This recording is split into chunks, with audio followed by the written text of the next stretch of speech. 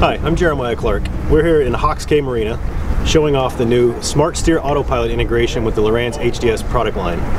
With the new HDS SmartSteer integration, we can not only control the MotorGuide Xi5 trolling motor, we actually have an outboard autopilot that we have the ability to control as well. All with one simple on-screen interface.